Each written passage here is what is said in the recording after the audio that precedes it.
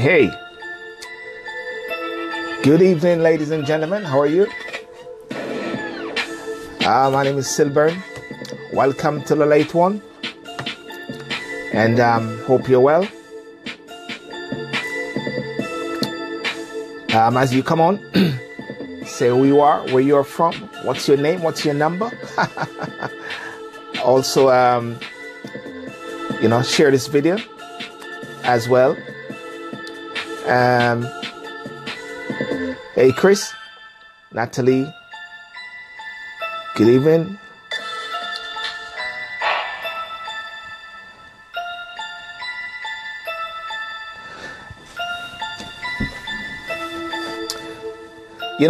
One of the things, hi Lorna, how are you? One of the things that I believe fundamentally is in the ultimate freedom of expression. I believe in the ultimate view that persons have that ultimate rights to their thoughts and their thinkings. Hi Natalie, good evening, good evening.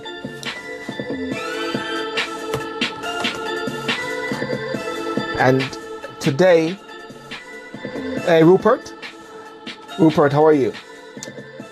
Rupert, we have an engagement, or I think Rupert, we have a date, I should say. We have a date where we're going to have to talk about the latest with Jamaica.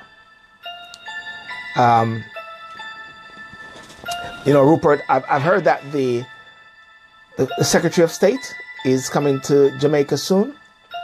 And as a result of that, and I believe the Commissioner of Police is resigning, Kuala. So we'll have to synchronize a date as to when we can actually have this discussion to sort of follow up on the latest in Jamaica in regards to the, the state of emergency. Now, if you can hear me clearly, hey, Yannick, how are you? You can hear me clearly? Yes. Because, Rupert, I do support the Prime Minister. Actually, I do support any sort of initiative in Jamaica which will somewhat address the issue of crime. You can hear me clearly? Yeah. And clearly? And because for it to address the issue of crime, I think it is very important that we all support it. And pardon my French. And it is something that I have no qualms in taking out the politics out of it, because sometimes people say there's that political element whereby persons somewhat won't support it because of political linkings. Now, the other thing that I was thinking as well is that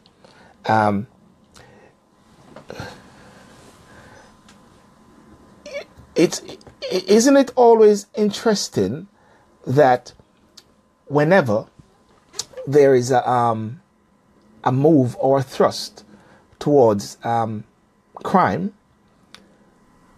we cannot seem to get that sort of collaborative effort, what should I say, with the two parties coming together. The two parties coming together should be very crucial, isn't it? I think that is crucial. So let's hope that will take place. But anyhow, tonight, what I want to talk about, ladies and gentlemen, please share this video as well. Please share this video. I'll appreciate that. Tonight, what I really want to talk about is Davos. I want to talk about Trump. I want to talk about this whole issue regarding the the doctor who got 175 years for abusing some of the young ladies in America. these are ladies who are very much involved in the Olympics, and I think that's very crucial. So tonight, all being well, touch wood. I know, Rupert, when we had you on, we had some hiccups, but touch wood. I'm hoping to get Miss Suan Robinson. Suan Robinson. She's a lawyer, attorney in the States, featured on Fox News channel, Fox Business, Right to America, Newsmax, America Trends, and Studio, and as well. So she will be coming on at some point, and she'll serve as lead counsel. Now, Sue, I can see you there, but somehow we are not connected properly. I'm not seeing that green icon. What should I say? If you can do the same thing which you did yesterday, and then I can take you on, or much better, if you actually can invite yourself on, that would make it even much more super duper, super ice cream cola, as they would say. The other aspect, I'm babysitting tonight. Chris Rock is in town, so I'm listening. Yeah, Chris Rock, yeah. Chris, no video yet, but I'm here. Okay, well, the video is there, so, yeah. Chris Rock is in town, most definitely, so, it's so ridiculous, you know, with the Chris Rock jive and everything like that, so looking forward to that. Well, Sue, I sent you an invite, Sue, now, so if you can accept that invite like what we did yesterday, and I'll bring you on. And yes, so we did it. Awesome. Let's clap each other that we did it, isn't it, Sue? Yeah. How are you doing today? Good? Amazing. Amazing. Well, ladies and gentlemen, as I said tonight, I really want to go across the Atlantic and go all the way to America, because I've got this thinking that you Americans are obsessed with Trump. You know? Yes, you guys are obsessed with Trump, aren't you? Huh? How can you not? We have a reality star as president. I mean, that in and of itself shows, there's some obsession with celebrity culture for sure. Like, he's not a lawyer, he didn't go to law school, none of that stuff. Like, his claim to fame is that he had a famous reality television show. All right. So he's not a businessman or anything. It's just a reality show that we're having, yes? Absolutely. Well, ladies and gentlemen, thank you for joining. I have Ms. Suan Robinson. She's a attorney and legal analyst. Suan has been featured on Fox News, Channel News, Fox Business. She served as a lead counsel on dozens of jury trials in private practice, and as a former assistant state attorney. She has engineered her 10 years in courtroom experience. And ladies and gentlemen, I'm just giving you 10% of what Suan does. Am I right, Suan? I have no idea who you're talking about, by the way. But thank you. Yeah, Suan has been recognized by the National Black Lawyers as one of the top 40 black lawyers under 40 in the United States. As you can see, she's only 25. Black Enterprise magazine. God bless you. Yeah, listed Suan as one of top 10 black women lawyers you should know in the nation. Suan, welcome. How are you? Good. Thank you for having me, and thank you for, coordinating this from across the pond. Yes. Yes, I think it is very important, because in the UK right now, there is a level of obsession with not seeing Trump coming here. Right. You mean people in the UK don't want President Trump to come over there for a visit? Definitely. And even though he's in Davos now, and he gave that speech, which was completely scripted, they're now demonstrating that he's there, but it's a bit too late now, and he gave the speech and everything like that. But tell me this. So I want to put you on the spot now. Is America obsessed? Is America obsessed with Trump? I mean, every single thing is Trump. You wake up in the morning, Don Lemon, everybody, Fox News, is just Trump, Trump, Trump. I mean, right. He make a comment, whether he make a comment or not, it's what he's saying. The Twitter goes out, everybody is paranoid. Trump, Trump, Trump. What's happening with you guys over there? Is there other thing other than Trump? Talk to me. No, I don't think we're obsessed with Trump. I think Trump is actually his biggest fan.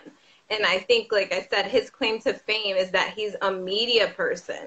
So this is what he does. He sits down and he thinks of the most salacious, outrageous things he can do or he can say so that he can drive his celebrity and his popularity. And that's what it's really about for him. I honestly think he wakes up every morning in shock that he's in the Oval Office. Yes, you believe he still cannot believe that he's still there. I think he's still like, what? And then he tweets and he's like, oh yeah, I'm the president. Whoops. Okay, too bad.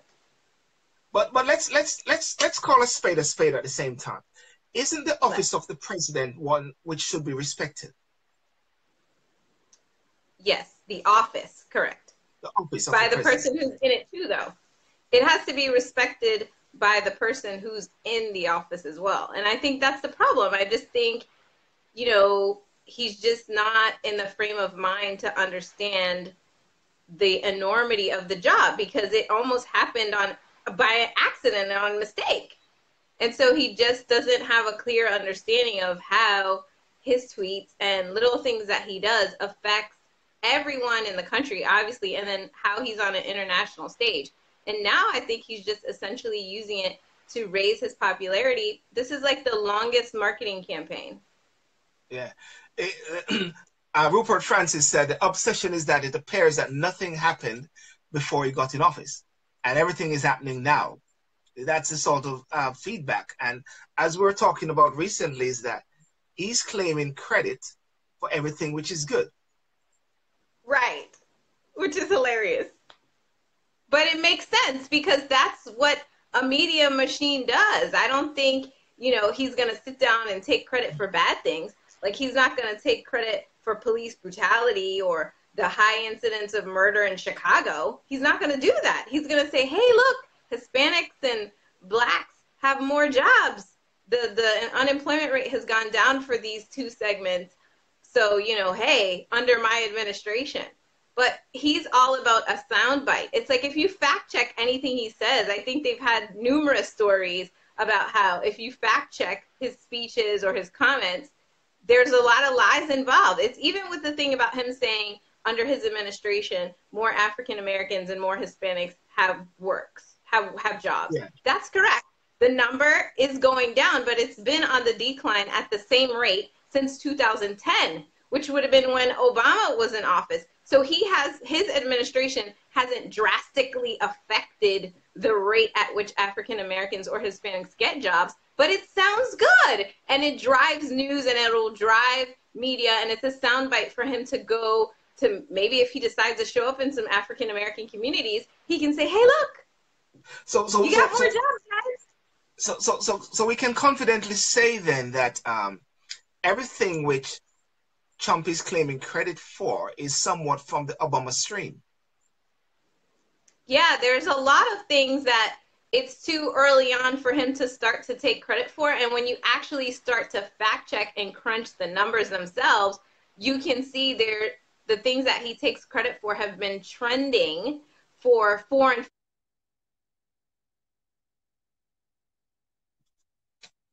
Yeah. I think we lost you slightly there, but I think you might be coming back shortly. As marketing to just drive his popularity. Yeah. Yeah.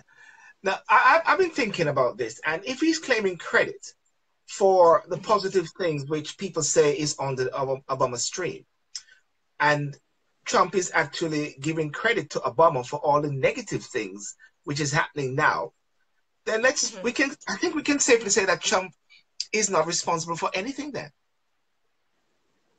He is responsible for something. He is responsible for getting everyone's attention. He's responsible for awakening a segment of the population that has been ignored for a long time. His voter base, they've been ignored. So he's been responsible for kind of waking those people up and giving them a voice. And he's been responsible for basically panicking everyone into politicizing themselves, because everyone now sees what the terrible things could possibly happen if you have someone in office that doesn't have themselves together or is not willing to look to their cabinet for answers or look to the people to see what actually needs to be done. He's just doing whatever he wants. And so people are like, whoa, we need to get active politically, which I directly credit to him, because people are literally scared and concerned and are now starting to educate themselves on politics and what's going on. I mean, he sits there and he literally is, that's correct. He tries to undo every single thing that Obama has done. Whether it makes sense or not, he's like, I'm undoing it. And he's responsible for that too. So, you know, he gets credit for a lot of things, but for lowering the unemployment rate for African Americans and Hispanics, I can't do it. That's a conflation of politics and economics that he just can't get credit for.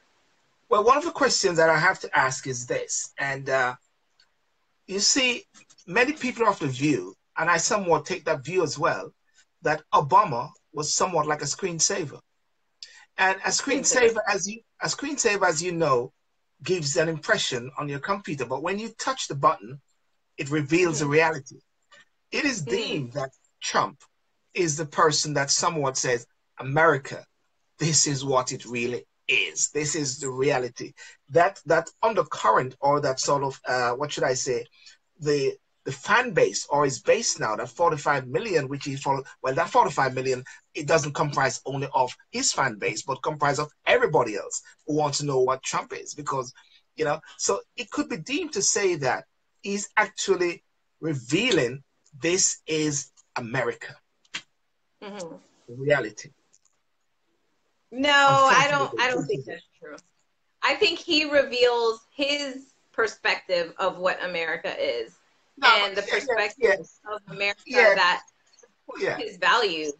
But that's what I think he's revealing. I don't think he's revealing what America stands for. He's revealing his own perspective and the perspective of his base, the people that he's catering to, because he wants to make sure that he possibly gets a second term. I mean, when he walks around talking about this border wall, if America wanted a goddamn border wall, it wouldn't have just come up under him for the first time ever, this border wall issue. This is his thing. This is something that he's saying to his base. This is, you know, messaging that they want to hear. Oh, we're going to keep them out and keep us in. And he's messaging to his base. That's not an American thing, because if that was something that was, you know, the bedrock of U.S. policy, or the bedrock of U.S. foreign policy, it wouldn't have just come up. Another person would have discussed this. This would have been something practical that would have been in effect, or would have been on its way. But it's a him thing. He thinks it sounds interesting, and it caters to his base to say, I'm going to keep them out, whoever they are, and keep us in. And, you know, a lot of people don't understand that most of the things that he does and the things that he says, he's messaging to his base. Now, listen, there's a viewpoint as well. This is 1 year now. Is it 20th? Is it the 20th of January? 1 year now since he's in office, since inauguration. Yeah. I think also was the end of the Obama period, where many people were crying. Okay, crying because Obama was leaving, but crying also because Trump is coming in. The stock market has exploded. Is that a fact or not? Or is it fake? Is that fake? What? That the stock market has risen since the time period? Phenomenon, yes. Yes, that is correct. Many people thought that would crash at the same time, but that has risen phenomenon. Many people are of the view as well, and it is also a fact that Trump has actually said certain things, and he's actually doing it. This is one of the first time many people are saying, I also say that you see someone coming in, say what they're going to do, may not be popular or not, but is actually doing it. The authentication, or the authentic nature of politicians is seen as something of the past. But Trump is actually bringing something whereby this is what I say, this is what I'm going to do. Tax break. I mean, when he was in Davos, one of the first things everybody was applauding him to say that with America where it is now, it is fueling and leading the way for the economy of the world globally. That's what they say. I think that the issue with respect to the Trump effect on economics and his effect on the stock market, I think has to do with something very foundational, which is contract law. I think overall, over time, should he stay in office and continue to conduct himself in the manner that he is and continue to just undo things and, you know, allow government shutdowns and not to kind of come across the table and try to work together to get solutions, I think it's going to erode the international perception of our legal system in terms of contracts, which is the basis for all business relationships. So I think if the international community starts to get the sense that his behavior, his erratic behavior or his erratic comments are going to affect the legal system in some way, then we're actually going to start to lose credibility in terms of people believing in our system of law. And so I think that's the threat. That's the issue. Whether or not the stock market at this moment is up or down is not, to me, the issue. I think the issue is whether or not his behavior gives the impression to the international community that legally our legal system is in trouble because we've elected this person that seems to be erratic and not able to be, not controlled, but not understanding what his job is, in the sense that he's not attempting to work together with the rest of the government. He's just doing whatever he wants. So one day, is he going to walk in there and say, hey, no more, no more contracts with people from X country, or we're no longer allowing this type of business? Like, is he going to be able to do that? And to the extent the international community starts to feel those concerns, that's when we have real issues, when people start to have lose confidence in our legal system and our contracts. That's when all the business stuff will cause problems. Whether the stock market is up or down really is something cyclical that has no bearing on what he's doing or what he's not doing. Yeah. Well, ladies and gentlemen, I want to thank you for joining. I've got Miss Sue-Ann Robinson, Esquire. She's an attorney at law in the United States, and she's joining me. She's being featured on Fox News, Fox Business, RT America, and based on your files, I saw whereby they keep calling upon yourself for every single thing, and we're going to touch on a couple of things later. But in Davos recently, the tone, because Davos is about economics, really. Davos is about the financial factor. The mood in Davos, separate and apart from the persons who do not want this man that talk about S-hole and this man that talk about grabbing whatever like that. They don't want that person. But in Davos, they saw a fresh 20 years. It's been 20 years since an American president has gone to Davos. And they have lots of music for him or whatever like that. They saw it as very positive, Sue-Ann. I mean, will America actually reach to the point where they say, let us really come together and support our president, not his rhetorics, which is not negative, but will they come together? Will you guys come together? People are together. I think people are together in different factions. And that's the issue.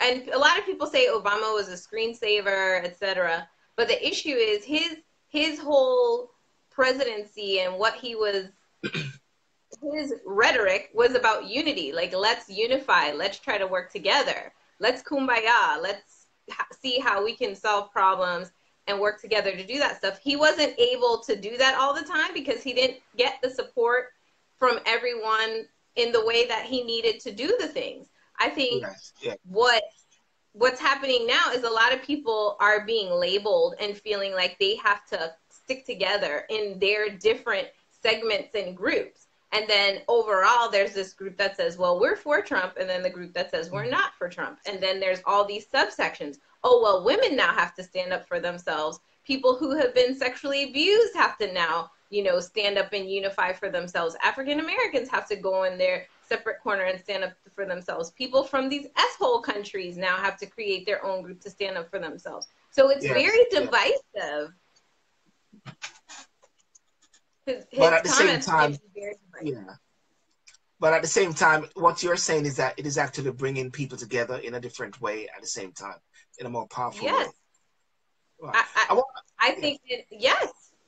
And I think his job is 50% psychological.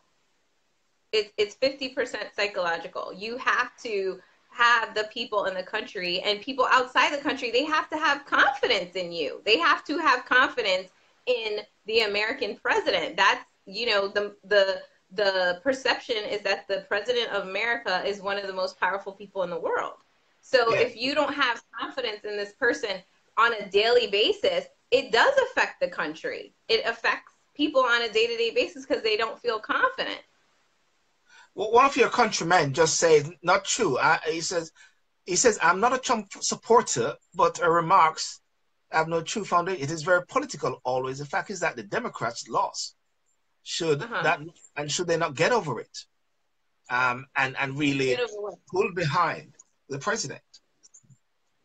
Pull behind what, though? Pull behind what specific thing the president wants to do? Like, should they pull behind things that he says? What is it that you're saying the Democrats need to support him in? In what? His own party doesn't support him half the time. So if there's something specific that the Democrats need to get behind, if in your opinion that they're not, that he's doing that's positive, then we can discuss that. But just to say generally that Democrats should get behind him is. I think you're right. I think you're right, Sulan, because politics is politics, and that is why you got checks and balances. That's why you have Democrat and Republican. That's why in the UK you've got Conservative and you have the Labour Party as well. Now I want to talk about. Let's move on from that to DACA and to the ICE and the Dreamers. Right now, you're going through a period whereby families are being split apart. You're a lawyer. What's happening in that particular area? And because the government was shut down recently because the Democrats wanted some immigration policy that will somewhat be amenable to the whole thing. Can you break what happened there? You know, what I just think what my perspective on what is happening with DACA is that this DACA situation needed to be extended, resolved, dealt with. I feel like he brought that conversation into the limelight about DACA, saying he's going to reverse it because it's an Obama thing, you know, we're going to take it down, we're going to tear it down. And then now saying, oh, well, I'm fixing it because I'm creating a pathway for them to have citizenship legally. Yeah. So to me, it just seems like another opportunity for him to kind of take credit for something. It's like he brought them into the forefront by saying he's ending the program, and now is saying, oh, well, I'm creating this pathway to citizenship. They were doing fine. Yes. So it's kind of like, okay, so you're bringing them out to say you're ending the program to now say you're creating a pathway to citizenship for them.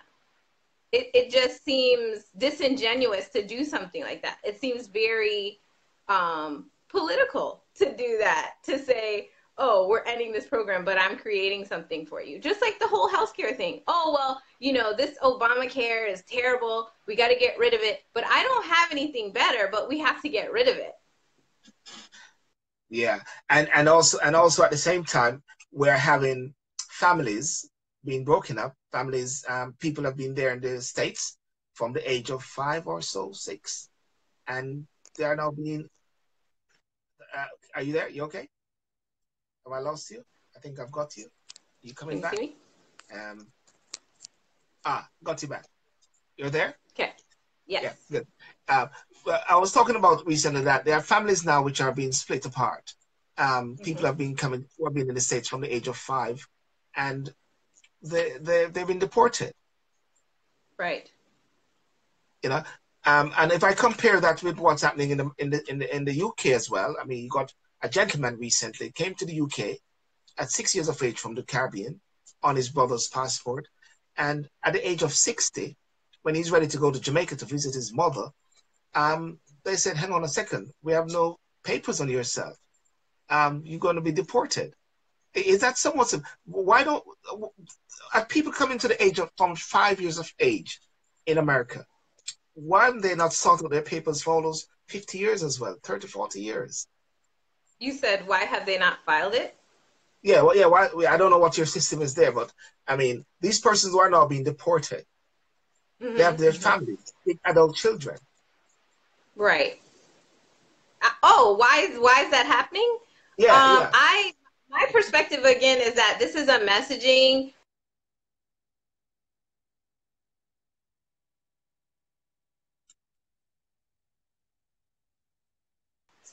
us. Okay, we're sticking. Are you there? Yep. Am I you am I on? Yes. Yeah, you're on, Sue. There's a Yeah, freezing, but we'll so keep going. Yes. Uh, that's what I think. I just think, this whole thing of I'm gonna, I'm directing, ICE to over police everyone and check.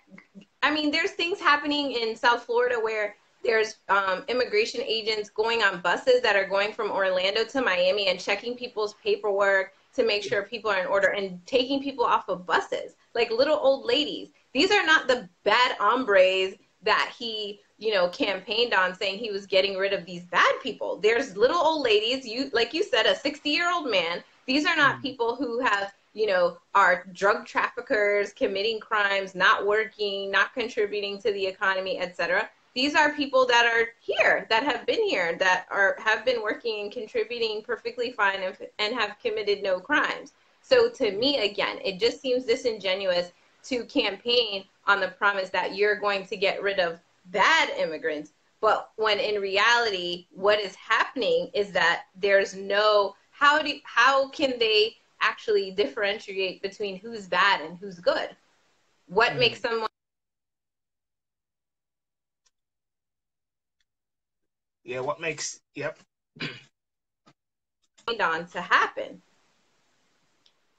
Uh, you stopped there for a second on what is bad and what is good, and I think we froze there again very briefly. Are you there? Yes. Yeah, when you said what is bad and what is good, we froze right there. Can you go back to what you meant when you said what is bad and what is good? Well, what is bad and what I meant by that is that when um, Trump campaigned, he said that he wanted to get rid of bad hombres, and he listed, rapists and people who committed crimes and people who did not contribute to the economy. And he Yeah, said those are the people that he was saying he wanted to get rid of in his immigration policies that he was going to enact once he got in office. And I yeah. don't see that happening. I haven't heard any stories, and I'm not saying that none of these people that he claims are bad are being removed. I'm saying the only stories that I'm seeing are, like you said, people's families being broken apart, Mm, little old ladies, and old men. So to me, it just seems like what he's really doing is getting rid of people, like some sort of cleansing or something like that, which is strange to me. It's like, what is the real purpose of, sending a 60-year-old person home that's lived here since they were 6 years old? What is the purpose of that? wasn't that happening under Obama? Understand Obama What, under Obama's administration? There was a lot of deportation. Wasn't that so? there's always going to be deportation, and there's going to be deportation subject to criminal laws, people coming under scrutiny because they have been arrested, because they have been called in because of paperwork issues. Not Never under Obama were ICE agents directed to police bus routes and check people's papers and make sure papers are in order, or pull people over and check their immigration paperwork during basic police interaction. That was not happening. Mm, That's something new. right, He can right. take credit So for that. yeah. So what is then? Trump in Davos said this, speaking at the World Economic Forum, says that African Americans and Hispanics under his presidency now experience the highest employment rates in half a century. Right. Is this true? Second, does this matter? And to underpin that, what is the state of Black America now with Black Lives Matters and that period which we just went through? How is that moving on? Okay. So it is true that the unemployment rate has gone down for African Americans.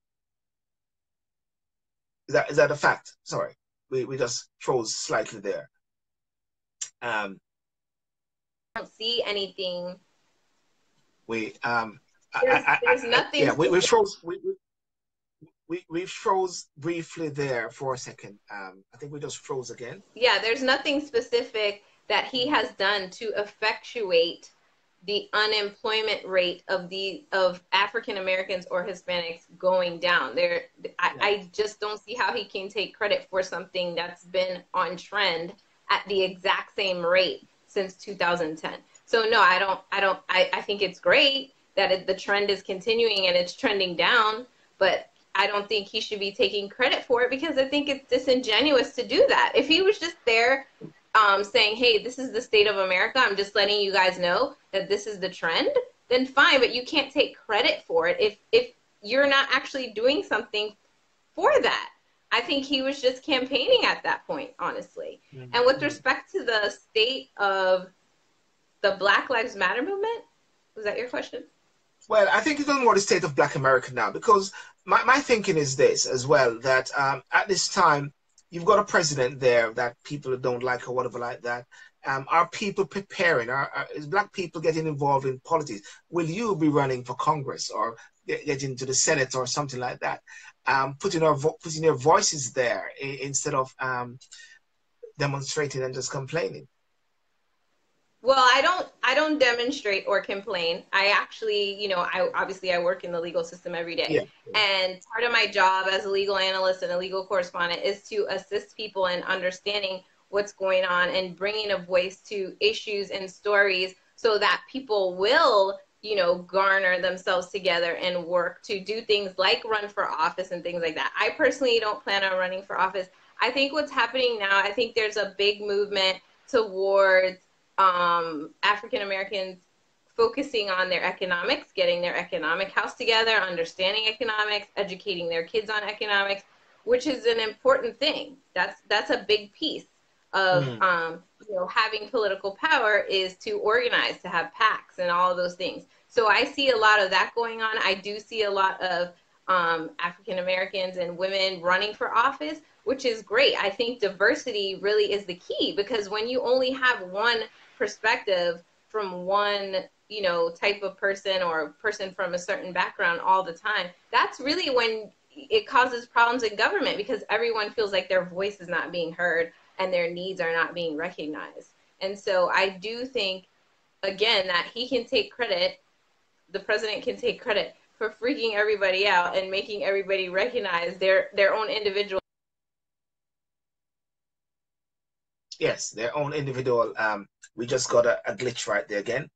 It's going to come back shortly after 1, 2, and 3. Yes, it's back. Don't worry, we keep getting out, but that's all great. Yes. Talking about keeping credit. Trying to work across the pond. So I think that's what it is. Yeah. So tell me now. So with the whole Black Lives movements, Colin Kaepernick, and the Neil, that seemed to have been fizzled out. And what we're talking about is Monique seeking boycott of Netflix. No, I don't think Colin's issues or what he was doing with respect to kneeling during the NFL games, I don't think any of those issues have fizzled out. And I don't think a lot of people, I have a very different opinion of the Monique issue than a lot of people. So I think her overall request is that we examine the fact that there is a pay disparity and recognize that and embrace that. I think because some people or a lot of people don't like her or maybe are not fans of hers, they feel like, well, she's not a good person to be the face of that discussion. The pay disparity in Hollywood. Like, she's not the person. Like, maybe if it was Halle Berry, or maybe if it was an the girl Oprah, which she doesn't have a pay disparity issue, but if it was someone that people liked or was more, centralized or whatever, then people would support what she's saying. But I think because it's her, and I actually discussed this on my radio show, because I was like, why were we all behind Colin Kaepernick? But no one, and obviously what his protest had to do with police brutality, and Monique's issue is economic. And so I don't know if people are ready for that conversation. I think she's like almost like on she's an early starter with respect to let's start using our boycotting and political power behind economic issues. I think that's what the issue is. I think people are not ready for that, number one. And number two, she's not the person to do it. She's not unifying enough for people to really respect what she's saying. But her issue is legitimate. There is a pay disparity in Hollywood. There's a pay disparity just generally, that women get paid less than men. White women get paid less than white men, and black women get paid the least of all. So that is a real issue. That is a genuine issue that people should get behind. Whether or not Monique can lead that conversation is another issue. Do you know that you did not say anything about Trump in that aspect of this brief 5 minutes ago? That's great. I think that's an area where people can move on. Okay. Yeah. It is good that nothing was mentioned of Trump a second ago, with that thrust, which is great. I think that is something that people can have some sort of assurance. Sorry.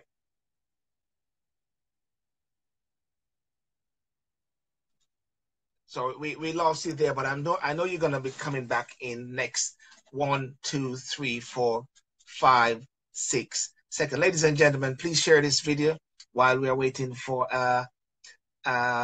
Sue-Ann to come back. And if anything, she might have to.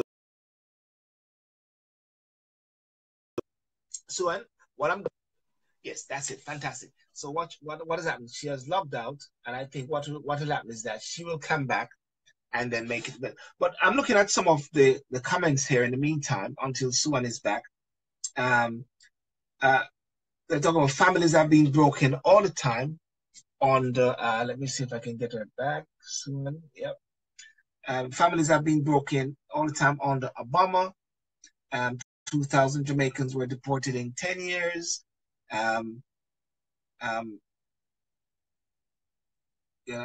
someone say it's a witch hunt. People are considered as criminals as much as possible. And many of those things. So different views right there. But I think one of the things, and I was bringing with Sue, was the whole aspect of the Americans are coming together. Because in Davos, one of the things they said in Davos is that it would be great if the people sort of come together, and the leader for the Davos was talking about that they know that at some point they're going to take out of context the speech by President Trump because of political wrangling. I'm just getting back Sue right here, you know. But it'd be good to hear what you have to what you say, or what's your thoughts on that. Sue, when you come back, just give us that sort of link, and we'll bring you back in, because we want to talk about the Nasser case whereby this doctor was able to be sentenced for 175 years. I want to make a comparison with the UK. And there is Sue, and she's back. And bring back Sue on camera. Awesome. So people want to be in your video. There we go.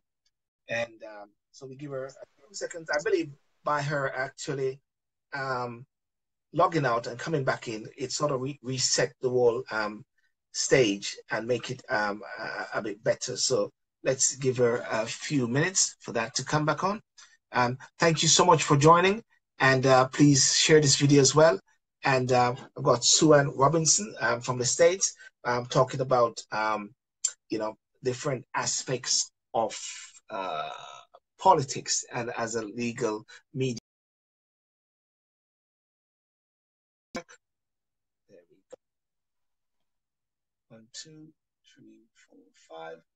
There we go. Let me send her back an invite. Bring Sue on camera. Okay, Sue, I sent you an email to that. Sorry, not an email, but another alert. Ladies and gentlemen, I want to thank you so much for joining, and thank you so much for joining on the late one with SYLBOURNE, and with my guest Sue-Ann, and Keisha, Venice, Lorna, Rupert, as I said, thank you for your input, Rupert, as much as possible right here. It shows so much that it's very toxic and very divisive at this time. Trump is a very divisive factor, but at the same time, he is the president of America. I would love to see him come to the UK, not because I want to see the demonstration on the stones and all the police coming out and anything like that, but it would be great to actually see this level of cooperation and somewhat coming together of, the world, because at the end of the day, we can't all be fighting each other at this time. So that's the thing there. Let me see. Swan coming 1, 2, 3, 4, 5, 6. See. Dun, dun, dun, dun. Let's give her a few minutes.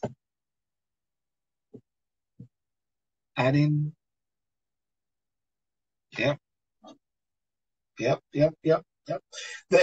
One of the things that I spoke about recently was the doctor, which is Nassar, who got 175 years for abusing these young girls, right? 175 years for abusing these young girls. Once again, approved. And yeah, 175 years for abusing these young ladies. And at the same time, in the UK, there is the advent of Mr. Warburton, John Warburton. John Warburton is to be released from prison after 10 years for raping, they say maybe over 100 or so women in a taxi. 10 years in comparison to Mr. Nassar, 175 years. And at the same time, if you want to make a sort of comparison in Jamaica, because of course persons, I've been listening to a couple of my shows regarding persons who have been abused and the pedophile factor. Persons have just been getting away with murder over these years, whereby they seem to be not able to. Sorry, let me just try to see if I can get slowly. Yeah. They seem to be. Sorry, 1 second. So, yeah, they seem to be not getting persons with level of conviction. So it is like the litmus test at this time seem to be with America charging the way with 175 years. 175 years. I was speaking to someone earlier today who actually said they were raped and they were actually held captive by their rapist. And some time ago in the UK. And that was something which was very in the news, and most importantly, it is something that says that at the same time there is this disparity when it comes on to this level of sentence and level of convictions, I must say. So this is something which need to be actually looked at, and I'm hoping to get someone to actually speak a bit on that particular thing there with Mr. Warburton and Nasser, because if we remember with Al Nasser, sorry, 1 second, with Al, with what's his name? So how are you doing? You okay? Yeah. I know you wanted to go away and get some drink or so like that. You could have asked for that, you know what I mean? I needed a break, counselor. I needed a recess, Your Honor. Well, it was a default thing. So what I wanted to do now, because we sort of lost a little time there, and I think we've touched a bit on the chum factor there. I wanted to touch on to Mr. Nasser. That is the Larry Nasser. This is within your domain now. 175 years for the level the sentencing for him. What's your take on yeah? I think that the entire institution needs to be examined, because I think for Nassar to have been such a prolific user. You okay? Yeah, I'm perfectly fine. Good. That's how passionate I am about the issue. But I think for him to have been allowed to have abused so many people over such a long period of time, he had to have enablers. And I'm not saying that people were necessarily supporting what he was doing, but I think there's things institutionally that allow someone to do that for so long. And I think that's what needs to be examined to stop it from happening again. I think the 175-year sentence represents life, basically. They're trying to say, you've been done these things, they are so deplorable and they're so horrible, you deserve to spend your life, the rest of your life in prison. Yes. For what you did.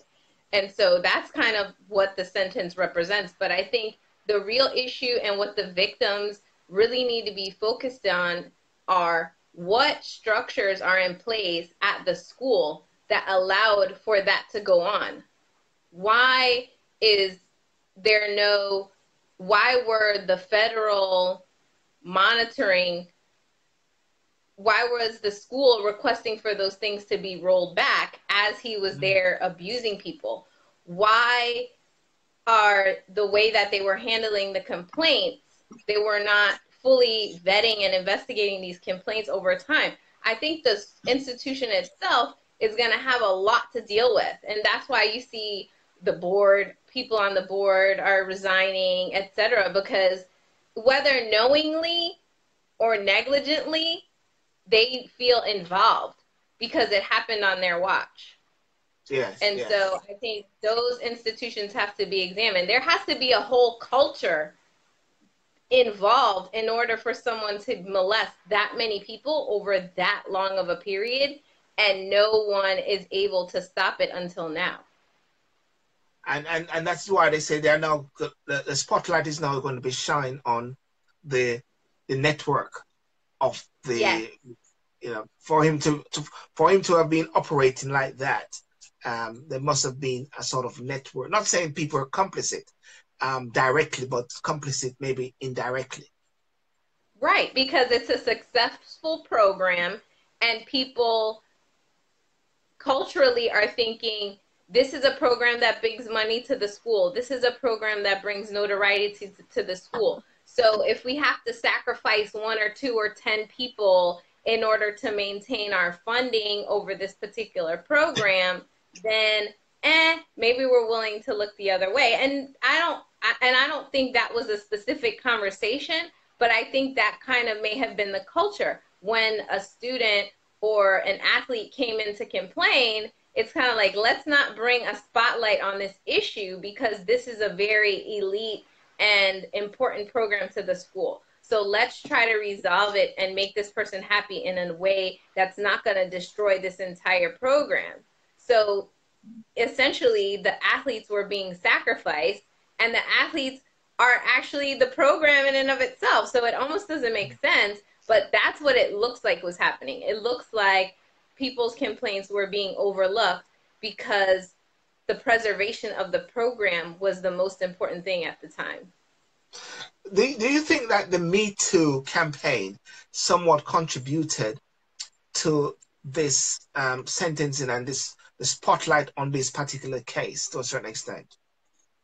Yeah, absolutely. I think right now what's happening is people feel that if they're a victim of sexual abuse, domestic violence, it's slowly becoming something in which you don't have to feel ashamed. You can say, I was abused or I am being abused, and feel like people are going to accept what you're saying, and number 2, try to assist you, and 3, try to get justice for you. Whereas I think before this movement, I think there was a lot of victim shaming, even legal victim shaming, in the sense that there was jury instructions allowed to discuss the sexual history of people in sexual abuse cases and in rape cases. But I think that is going the way of the past. And I think now people are actually open to the fact that this is something that's happening. Obviously, let's embrace these victims and let's try to get justice for them, as opposed to let's just sweep it under the rug and not talk about it and everybody just kind of move on. Yeah, I want to make a comparison to a situation whereby there is this taxi driver in the UK, and this taxi driver is by the name of Mr. John Warboys. John Warboys was released from jail after serving the minimum term of his sentence, which was less than 10 years. Sue, are you there? Yeah, I'm here. okay, yeah. The offense for John Warboy took place between 2002 and 2008. He was charged of 1 rape, 5 sexual assaults, 1 attempted assault, and 12 drugging charges. What is happening now is a situation whereby the probation is releasing him under 10 years. The sticking point is that other ladies wanted to bring their case forward, and the prosecution and police said, that's okay, we've got him, it's all covered. Now they're peed off by the fact that probation is now actually releasing him under 10 years. And the mayor and other persons are trying to stop him from coming out. They're trying to get the report from probation as well, because under law, you cannot disclose that publicly. If anything, you want to change an act of parliament or whatever like that. So it is like the pressure in the States, the 175 years, and which is what is happening over here in the UK now. It's like victims are feeling that they are not taken seriously. Mm-hmm. Women who have been abused feel like they're not being taken seriously.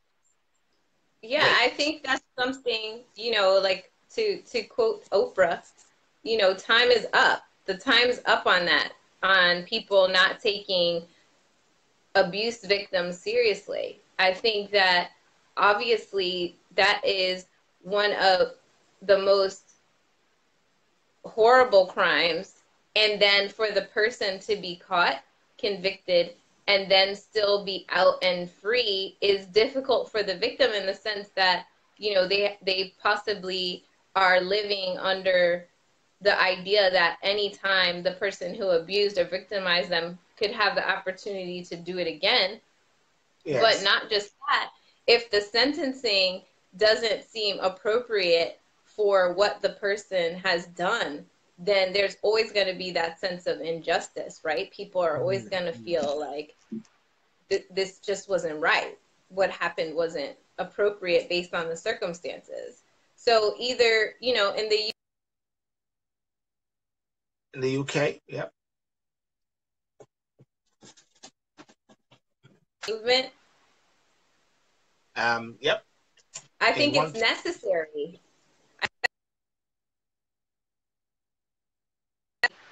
That's a necessary pressure that should be applied internationally, because women are marginalized by these issues, and women should not feel marginalized by these types of issues. And so if the Me Too movement is spreading internationally, then that's great.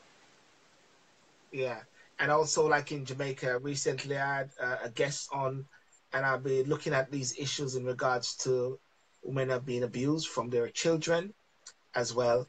But somewhat in Jamaica, there hardly seem to be any conviction in these particular cases. There are 1 or 2 going through now, but there's hardly much conviction. So that is something where the pressure needs to be on, But listen, so listen, I want to thank you so much for coming on. And thank you. I think, yeah, I want to keep the momentum on the Trump factor there. But before I go away, what do you think of Brexit? What do you guys think of Brexit? Do you guys know there's other place in the world? What do you guys think of Brexit? I think Brexit represents people just wanting something different than what the status quo. So to me, when I see that, and then I see people, electing a reality star to be president, it kind of signals the same underlying thing, that people want change. But who was Arnold Schwarzenegger? Who was Arnold Schwarzenegger? Who is he? Yeah. Arnold Schwarzenegger? Yeah. The former governor of California? What You is he? mean who was he prior to being the governor? Yeah, what was he? What was he before he became the governor? He was he was in movies and he was a bodybuilder and he was married to someone who was very politically The active. Kennedys. So I would imagine his household had a lot of So he was a political so he was an undertones. actor. He was an actor, wasn't he? Right. Yes, and he was a governor though. He wasn't the president, which is a bit different. Ronald Reagan. Who was that president? It was a president, Yes, Ronald Reagan. definitely an actor for sure. Yes. So I think what I'm trying to point out there is maybe this is it, Sue. Maybe people are fed up with the typical status quo of the politician, slick Rick, with their men in black, which actually sex up documents or whatever like that to make it say the right thing, say the right words. They don't speak it as it is. Maybe people are actually fed up with that. Maybe they don't want politicians. What do you think about that? Why? Maybe they don't want politicians. So, are you there? We keep losing each other there. So I don't think people electing Trump represents people wanting truthfulness. It can't mean that. I mean, and I think that's why now a lot of people are ready. Why can't be truth? Why can't be truth? Why not that they want somebody to straight talk and say to them? If you just do basic fact checking on things, just basic things he says, he lies. I think there was a news story like he lies like 14, 15 times a week. Like everything he says, like it just, when you fact check what he says, even during his debates, he was just saying random things. So to the extent that he represents the ability to blurt out whatever you want, whether it is true or not, certainly he does that. And he does it all the time very well. I want to go back to the Brexit now. You mentioned Brexit, people want something different again. Yeah. So is it just different they want, or they feel left behind, they feel not listened to? That seemed to be the mood at times. People don't feel listened to. The left agenda, the liberal agenda.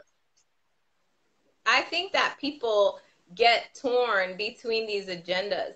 And I think the issue is, and I said it when people were starting to get excited that Roy Moore didn't get elected in Alabama, and everyone was saying, oh, these African-American women are the ones who carried the vote.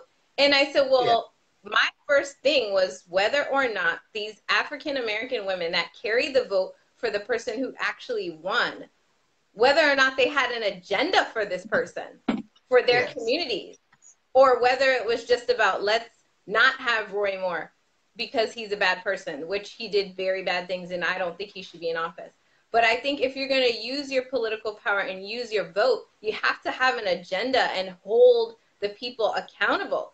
Just like, the president has his base, and his base is like, hey, you have to do these things that you say you were going to do, or else we're going to withdraw our support, or else you're going to have a problem. However they're messaging him, he is being held accountable to whatever things he said he was going to do. So that's why I think the issue to me is, yes, it is great to vote for more diverse people in government. I think that the most important thing is that people understand their issues and understand how to present these things in a formalized agenda to elected officials in something so that they can actually affect. Yeah. Well, I guess individual she's going to come back on in 1, 2, 3. People focusing on local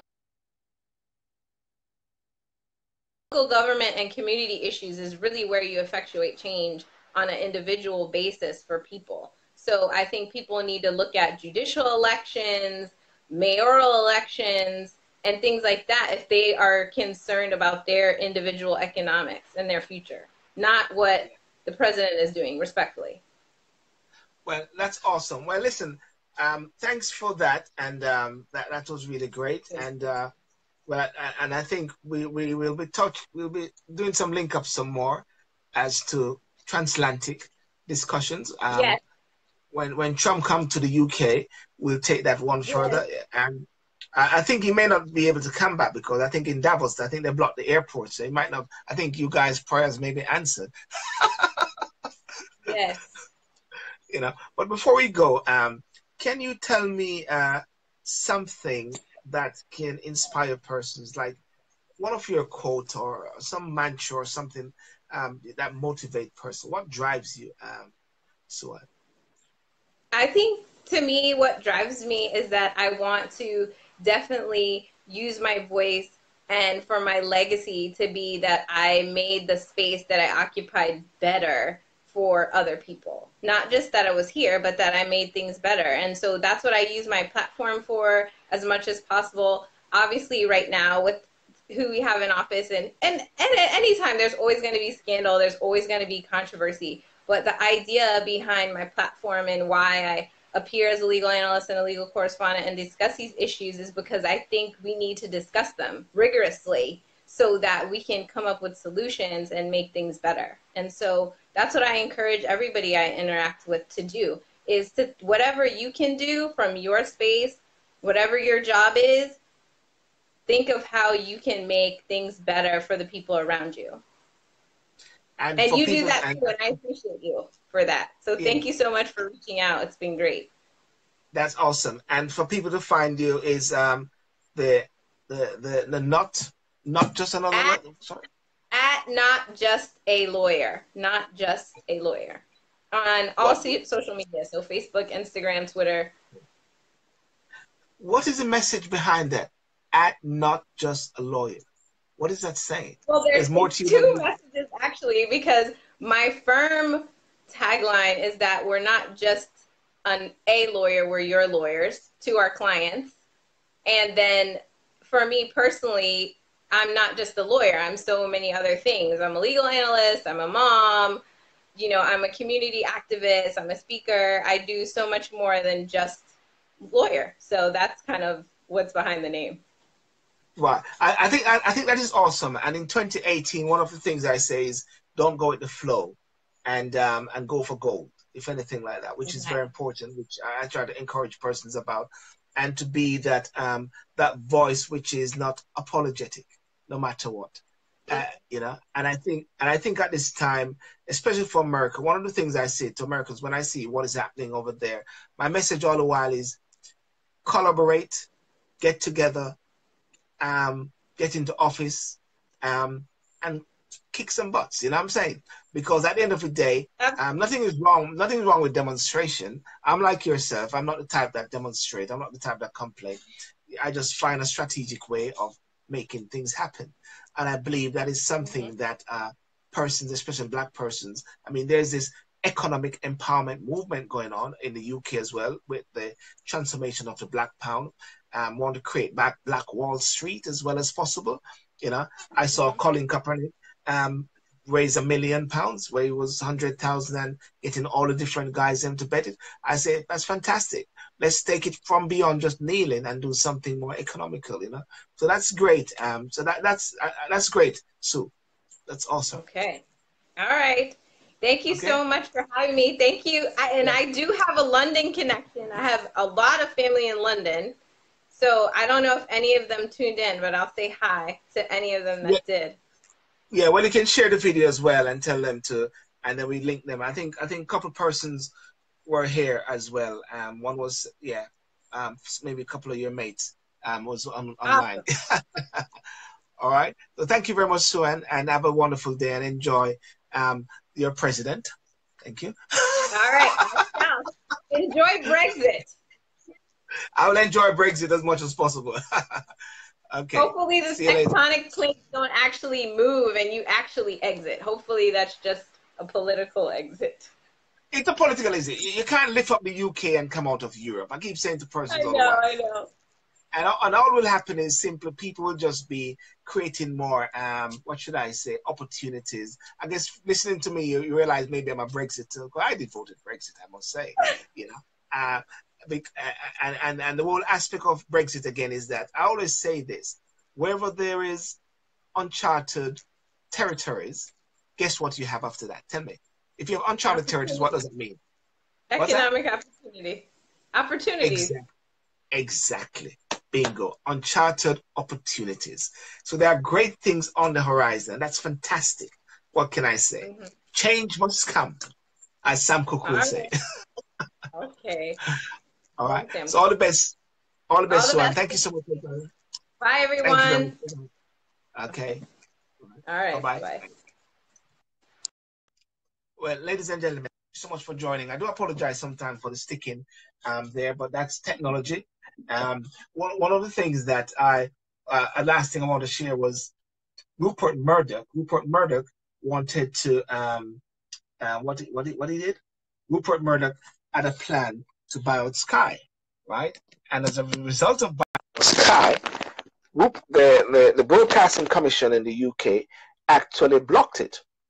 They blocked Sky. So, and then I read something, or I heard something, and what it said was this. It said this. They blocked it because Rupert Murdoch would be having so much effect on people's opinion. He'd be having so much effect on people's opinion. Can you imagine that? The media shape people's opinion. So it is very important that we test the news. I never forget, a lawyer one time said to me, a judge actually said to me, test the evidence, Mr. Sidiel. Test the evidence. No matter what it is, test it. And I think at this time in the world, people are so gullible to news, fake news, alternative news, facts, or whatever like that, but test it as much as possible. Test the news. And therefore, don't let it just shape your opinions just like that. You know what they said? If Rupert Murdoch got hold of Sky and with his empire present, he will have too much power in shaping opinions. Well, I guess what am I doing? Am I doing the same thing? I'm trying to shape opinion as well. That's what we're all doing at the same time, shaping opinions. But that means to say at the same time that it is important that we have our voices out there as well. So therefore our voices are not just coming from one side. Therefore everybody's lopsided. And it's the reason why I say you can't all just be a Democrat. You can't all just be a Republican.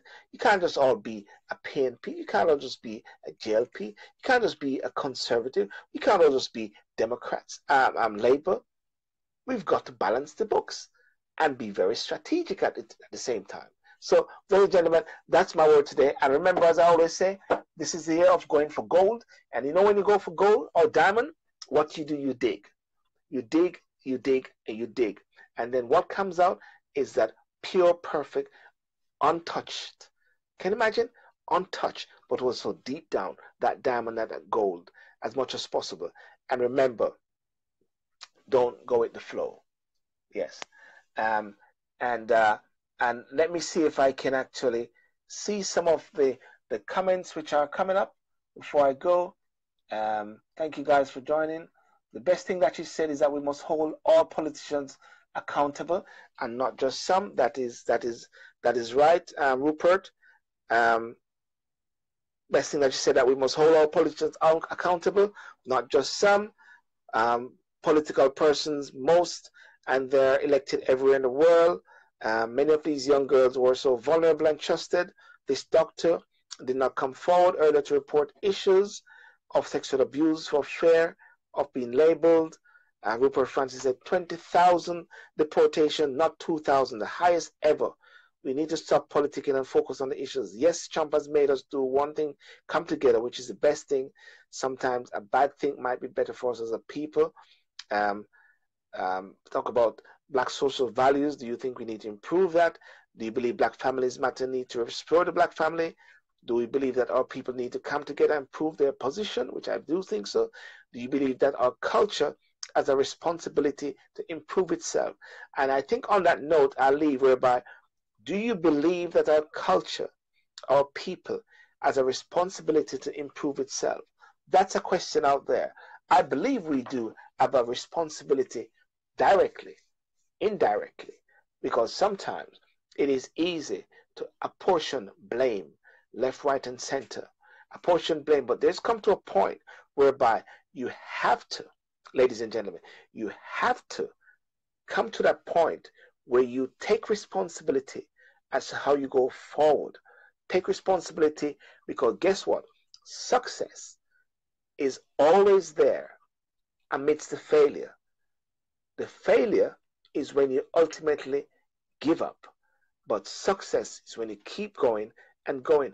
Who determines success? Who is the ultimate master of the word success?